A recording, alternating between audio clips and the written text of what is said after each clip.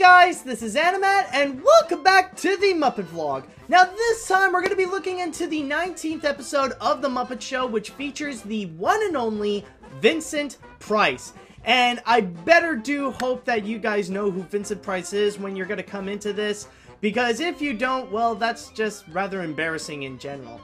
Now, Vincent Price is actually known to be one of the master actors of horror, right next to Peter Cushing and Christopher Lee, after the period of the Universal monsters during the 1950s and 1940s. He has appeared in numerous horror films, especially some adaptations based on Edgar Allan Poe, but he has also appeared in movies like House of Wax, and also like outside of horror as well, including The Ten Commandments. He has also appeared in Edward Scissorhands, credited to be his final film. But also at the same time, he has done some animated roles that I'm sure you guys are familiar with, including Zigzag from The Thief and the Cobbler, and also Professor Ratigan from The Great Mouse Detective. And going into the episode that he was featured in terms of The Muppet Show, this is not only one of the most well-known episodes of the season, this is pretty much one of the most well-known episodes of the entire series. And there is one really good reason, because this one truly does stand out in terms of its creativity, in terms of how much fun the episode itself is having, and this is overall great. It's definitely one of the highlight episodes of the entire show. Now, considering that they did bring in Vincent Price, they really did put in a theme of horror into it. Now, I know that beforehand, when it comes to guest stars, like when they would bring in Broadway stars, they would often put up some Broadway shows. Not too long ago, I talked about Ben Vereen, and they also did some musical numbers from stuff like Chicago with Mr. Cellophane. But with this, they put the overall theme of the episode as horror, where they have a lot of the sketches are horror themed. They don't really make it like horrifying or anything. It's rather spoopy more than anything else. It's more of the same Muppet fun that you see, but the tone, like the overall style of humor, is a bit darker than it usually is, and also like it only has a hint of creepiness, like more the environment that some of the sketches are in. Like, it has a bit of that creepy tone. But overall, the best way to describe it is that this is just pure Halloween fun. That's the best way you could put it. And a lot of the sketches are actually really memorable, and they're a lot of fun as well. Like, there's actually one great sketch, which is known as the House of Horror sketch, where, interestingly enough, one little fact that is worth noting into that episode is that this is actually the first appearance of Uncle Deadly, which I'm going to explain this in a later Muppet vlog, but later on, Uncle Deadly will have a full-on appearance as the Phantom of the Muppet Show, which I'll explain later.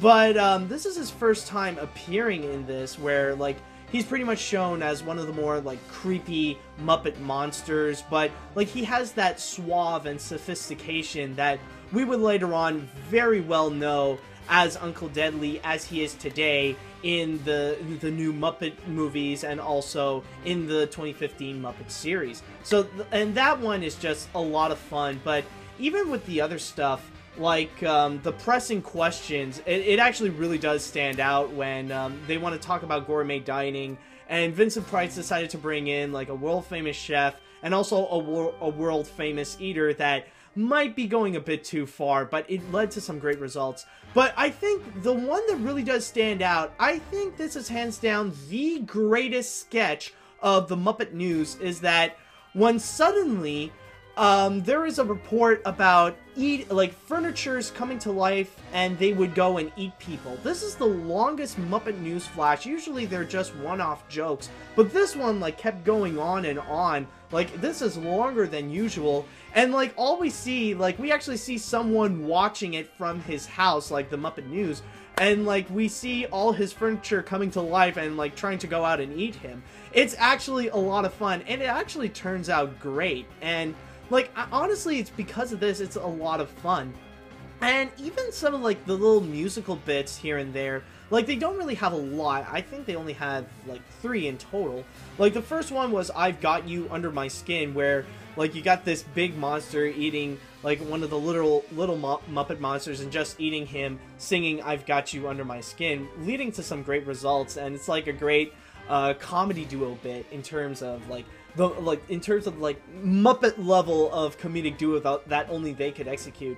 And then there's another one, it's the Beatles' I'm Looking Through You, where, like, they just got a bunch of ghosts singing backstage, singing that song, and it actually turns out pretty great, and even, like, the tone and the theme, it's actually a lot of fun, and it does lead to some great results.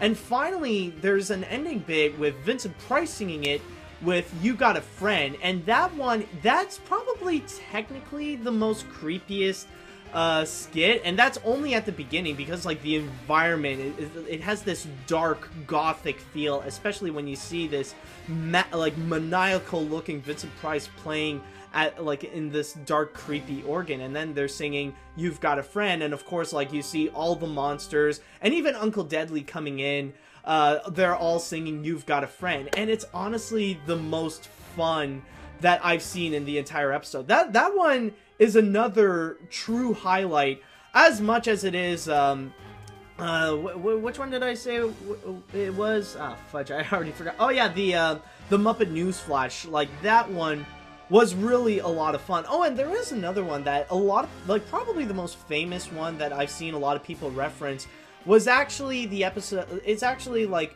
when Kermit would go and talk a bit with Vincent Price about being a vampire and, like, how much it, like, as a thespian, it takes years of practice in order to fully become the character. And that one is really a lot of fun. But there is, going back into You've Got a Friend, there is actually one weird little thing about it. And this is not regarding the episode itself. This is actually regarding the DVD. For some reason, like, if you have this DVD, it does not include You've Got a Friend. Now, this may have happened in one previous episode before, but this is, like, You've Got a Friend is actually one of the very few skits that, like, that was in the Muppet Show that for this DVD that they had to take out. And mostly the reason has to do with copyright issues, and they couldn't get the rights to the song, so they decided to take out that entire bit, which really is too bad, because, like, that is one of the most definitive moments where they successfully blend, like, the horrors of Vincent Price and also the kookiness of the Muppets. That's definitely great. Like, maybe the only negatives that I would have to put in is, like, maybe there are a few, like, you know, like, a few sketches that they don't really work as well. Like, yeah, at the dance, you know, it's kind of a mixed result, and, like, they also got that little dumb house bit that's just a one-off joke. But now there is one more thing that I forgot to mention throughout this whole time. There are just so many memorable moments, but there's also the backstage story where Kermit is unsure about bringing in this three-headed monster to go and do an act for the show, and, like, they pretty much introduced this three-headed monster. Unfortunately, he only appears for that one episode, but it is pretty funny to see some results of how, like, this three-headed monster, they don't really agree with each other, but, like, they always think of like, all the different acts that they can do. And it's always, you know, it's really a lot of fun, and it does, you know, it does lead to some cute results. It's not really the one that really stands out the most as much as what's going on stage in the Muppet Show, but, you know, it's definitely a nice addition with what's really going on. So overall, this truly is one of the must-watch episodes of the Muppet Show. It really is fantastic. Not only do they successfully capture the spirit of the special guest star and the overall tone of, like, what the special guest star represents and what he does and all that kind of stuff. It's definitely fantastic. But at the same time, you really see a lot of creative bits from the Muppets. They have never, like, honestly, this is one of the moments where they've truly been the most creative when it comes to their skits and all that kind of stuff. Great musical numbers, a lot of memorable moments. This truly is something that you really got to see.